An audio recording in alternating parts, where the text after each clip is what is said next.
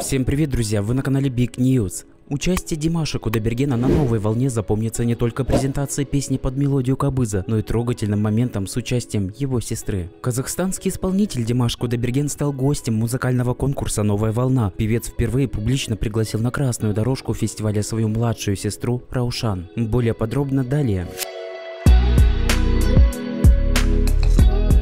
Видео о закулисье конкурса появилось в социальных сетях. Димаш ведет за руку свою сестру и устраивает вместе с ней фотосессию. Как отметил сам певец, Раушан немного растерялась, но держалась очень достойно. Фанаты же на кадрах закулисья заметили, как трепетно относятся друг к другу брат и сестра. Раушан буквально сдувала пылинки с концертного костюма певца, а Димаш всегда был рядом с сестрой и знакомил ее со звездами российской эстрады. На открытии конкурса «Новая волна», который проходил в Сочи, Димаш Кудайберген презентовал новую песню «Stranger». Композиция продемонстрировала не только феноменальный голос исполнителя, но и дала слушателям новый источник вдохновения – магическое звучание кобыза, народного музыкального инструмента.